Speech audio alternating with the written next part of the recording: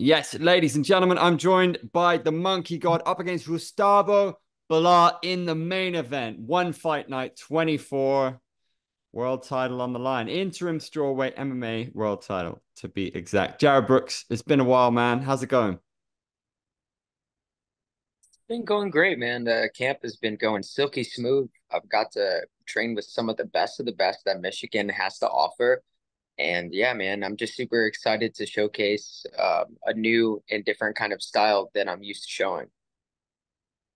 Do you ever kind of stop for a moment and think, like, a kid from Indiana, you've been to Japan, you've been to Qatar, you've been fought in the US, fought in the UFC, been a world champion and won, and now you're main eventing in the home of Muay Thai in Bangkok, Thailand. Is that ever surreal to you that this sport has taken you to all these places?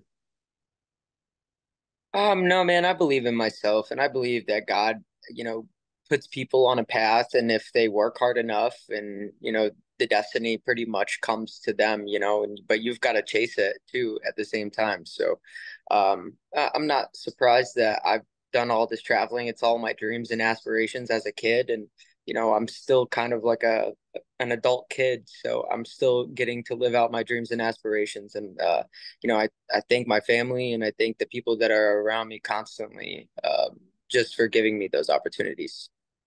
How's it been for you being you're still a pretty new dad, right? How are you juggling being an elite level fighter and being a dad? How's that going? It's a new kind of motivation and it's a new inspiration too. Seeing her every day, getting to wake her up, feed her, and coming home after a hard training session. It's the best thing, man, and it only motivates me and it only gives me momentum and just um, a lot of love that I have felt that I haven't felt from anybody in the world. So feeling that it gives me a lot of power going into this fight. Can you talk me through what was going through your head in Qatar? Like, did you get like a scolding from Chatri? Like, you seem really upset, understandably, and frustrated. Of course, worried about Joshua. What a roller coaster, man! Like, can you talk us through how that whole sequence played out? And then after it all, I'm sure you're desperate to kind of put things right in your eyes. Yeah, man. It sucked to let down the one championship team, and I think of them as like a family. And I told Shatri that after my fight, and I always lose with good graces, no matter what. This is a fight game, and you have to have people that want to view you, and you want people to get excited and get emotionally invested. And I think I did a really good job of that with Pascal because Pascal is internationally and worldly loved. So I wanted to put a little stake in that at the same time. But throughout the banter, throughout all of that, man, I respect that all of my opponents, and it shows after the fight. And it sucked because when you win in a tremendous fashion, you have nothing going on in your head other than, I just won this fight. I just won $50,000 and I'm gonna go hang out with some sheikhs. You know what I'm saying? And seeing Shatri, how upset he was cage side, it really was a culture shock to me to the point to where I was just like, man, I really did, mess up. And, the boss isn't happy. And, I'm a company man. I really want the company to flourish. And I want the company to be in good graces with the people that are one investing, two that are, viewing and understanding our sport and how different we are to different organizations. So, it was a big kick in the ass, but at the same time, it gave me three times as much motivation and it changed my landscape and how I think and how I go about this fight game. Do you think there's also an element of bad luck? Like in terms of bad luck, I feel like as an MMA fighter, two kind of big instances, against Jose Torres, against Joshua Pascal, which you kind of you're a monster at slamming people. Like, there aren't too many better than you. But now when you go into this fight against an Olympic level wrestler, is that going to play on your mind at all? I think it's actually really cool that, the things that are my biggest strengths, are my biggest weaknesses as well, are my losses. So, um, one championship, their rule set isn't keen for wrestlers. So it just gets me out of my comfort zone. And as a martial artist, I think that that's very important. And I've been training for 3 months for this fight, and I have not trained one slam. So I'm going out with a very different mindset into this fight. And don't get me wrong, I'm willing to wrestle with Gustavo Balart if he gives me that opportunity. But I'm not sleeping on this guy. This guy, is an Olympic level athlete. Even though the guy is 4'11", I've seen him beat some of the best in the world. He is a sleeping giant, literally. So you can't sit there and sleep on somebody until you wake up. So I've very carefully and put a lot of mental strategy into this fight because I know it's going to be different than any other fight that I've or littler guy. And I know that I went against Bokong Masinyane, but one round doesn't show anything. So you see Matt Serra beat GSP. That's not going to happen to me. I'm going to make sure that all of this culmination of my career is going to show that I keep on getting better every fight, and it doesn't matter who I go against. And it does suck that I have to go against Gustavo Balart because in a viewer's eye, they might see me as, picking on the little guy type thing. So, and that's no disrespect. I'm just saying, like, from a Westerner's eye, they're going to be like, dude, this is like even if I knock out Gustavo Balart, it's like he knocked out a little guy. You know what I mean? And like I said, that's no disrespect to Gustavo. It just sucks because I feel the best I've ever have in a camp, which is usually about every camp. But last camp had a lot of aches and pains. I was overworking myself, and I didn't have a time to where I could get better, because I was just focused on him and focused on, my conditioning and the things that, played good in that first fight. But this time I went through an incubation process to where I actually like understand what I need to do and understand how I'm going to beat the up and comers that are coming up. I pay attention to everyone fight night. So all those guys that are coming up, man, I understand that you're trying to be in the place that I am, but dude, I've worked so hard and there's steps and there's levels to this game. And I'm going to show Gustavo that there's steps and levels to this game too. He hasn't been in this fight game as long as me. He's been in the wrestling game just as long as me. So I do see him wanting to wrestle, but at the end of the day, man, this is a fight and we're in a ring. How do you like competing in a ring versus a cage? I've only competed in a ring once, and it went to a no contest. Gustavo. I hope this doesn't happen because I went against Hirouchi in Japan, and it was in a ring. And a lot of little guys, they lead in with their head because they want to go in for a shot after. And I have a different kind of style compared to Gustavo. He leads with his head. He hits literally headbutts about every opponent, and then he rocks them. If you watch the Ryota Sawada fight, before he started hitting those hard knees, he hit him in the head with his head.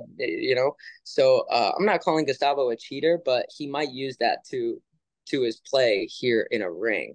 But I'm gonna keep my space. I'm gonna understand where he's at all times, and I have a target, and I gotta knock it down. Have you got a bucket list of things that you need to achieve in your career? That's you see a lot of Muslim fighters talk about God and their belief in the process and stuff like that. But you know, I, my perception of God is good orderly direction. So I think that wherever I see myself in a good place, I'm gonna be there. So it's all about manifestation. It's all about you trying to find your place in life and find your place as a person. So you still got to constantly try to find your place as a person, and even as a fighter in one championship, I've got to find my place. So I'm super excited to just show a different kind of style of art and to make people understand that I adapt to every fighter that I fight. And I think that's why I'm so dangerous. And I think that a lot of fighters don't do the things that I do, and I'll go work with the best Muay Thai guys in the world. I'll go work with the best jiu-jitsu guys. I'll go work with some of the best wrestlers, the best boxing coaches. And that's what's great about America is America has all of the it's like the world all in one country. So I get to travel wherever I want and train with whoever I want. I'm a one champion. Thank God that I am a one champion because all these guys want to work with me now. And I just keep on getting better. I put myself in uncomfortable positions, and hopefully, I'm in the best position at the end of this year. Have you got any crazy training stories about? Have you trained with anybody that I know recently? No, I keep a very small group, and Alex Hody, he's one of the best jujitsu practitioners in the world, and one of the best coaches too. He understands the mixed martial arts aspect of American Jiu-Jitsu and how it goes into martial arts, period. So he's a great coach. I think it's more of my coaches and not the people that I'm working with. You know what I mean? The mind is a lot more powerful than the bodies that you work with. So I have a lot of amazing coaches, and I have to give them all of the credit. I have coaches that work with Dan Henderson, Sam Alvey, um, James Lee has worked with every great martial artist that's ever came out of Michigan. I got Justin Scoggins. He's a mini Stephen Thompson. So I'm getting 1,000 kicks thrown at me at a million miles an hour. And we got some up and comers too. We've only been open for a year and a half at Roots Combat Club, but man, our kickboxing program, our wrestling program, and our jiu-jitsu program is off the chain. And we are going to have some of the best. And Muay Thai, we have Mitten Muay Thai here in Michigan. I think that people should check it out as well. Super, super important for Muay Thai here in the Midwest. And I think that it's important because one championship is looking for up and comers with Muay Thai. So kickboxing and Muay Thai, man, I tell you what, Roots Combat Club in the state of Michigan, I don't see too many other people messing with us. And our jiu-jitsu program is going to be just as good as the B team. How important is it to you that there's gold on the line here? Do you define yourself as a champion without it? I know some guys they focus on winning a world title and then to get it and then to lose it. That would really mess people up, you know. And I feel like you seem well adjusted with it. But is it going to be really important to get that back on your shoulder? Your whole life you get taken things away from you, and I don't want to seem like a Bible thumper or anything, but Job is a very good story, and understanding that and how God can take away from you, and you still are just sticking with the path and understanding and trying to find good direction and trying to keep a good mindset through all the shit that you dig through, and I really appreciate the people that stick by me and understand that life is a course and there's a lot of hurdles. I'm not afraid to jump over them. If I trip, I fall, and I come back. And that's been my whole career. I'd like to call myself a winner, but I do lose, and I'm not afraid to lose. And I think that that's what makes me dangerous too. There's what are you gonna do to me, man? What are you gonna do? I'm 31 years old, right? And if I do lose, then I still have a family. I still have God. I still have the things that are right in front of me, right? But I'll be damned if I let myself get dominated by another man, right? That's not going to happen. I have a family to feed. I have the things that are in front of me and the tasks that are at hand. And it's not just Gustavo. There's life outside of fighting and there's harder tasks as well. But I'm not afraid to tackle any task. I'm not afraid to die for what I believe in and what my cause is. So my cause is to have my daughter look at me like I'm a superhero when I'm older, right? My daughter looks at me like a superhero, then I did my job. Another thing, have my family, my wife look at me as, a great provider and somebody that fought for his family, you know? And besides that, I want to have kids, you know, 10, 13 years old plus look at me like Demetrius Johnson and want to tackle me, and that's what gets me excited. I want to get humbled by one of these young kids one day and just be like, I was the biggest fan of you at one point in time. That'd make me super happy. That's all. It ain't about a belt. That's some great words, man. That's awesome. I think you've already achieved that regarding your daughter. You should be immensely proud. That's so cool, knowing that your father is a world champion. That's very awesome. Yeah, dude. The US cards are coming up. Were you disappointed that you weren't on then? You're carrying this card. You're main eventing. Is the US with one championship going back there? Is that something that is on your list? That because there's going to be more US cards next year, right? Or is it not really something that bothers you? I'm not dumb. I understand that a strawweight and some other weight classes, they don't dig in the Western Hemisphere. And I understand that, man. And I don't hold a grudge or anything from one championship. Of course, I'm gonna put my say out and be like, yo, I'm here, I'm American, but at the same time, I understand the industry and I understand like how things roll. So yeah, I'm not really mad about that. But if you did want to put on the smaller weight classes, I think that me and Demetrius Johnson would be the perfect fight, and making people really like little guys fighting, because in the Western Hemisphere, how tall are you, Andrew? 6'2".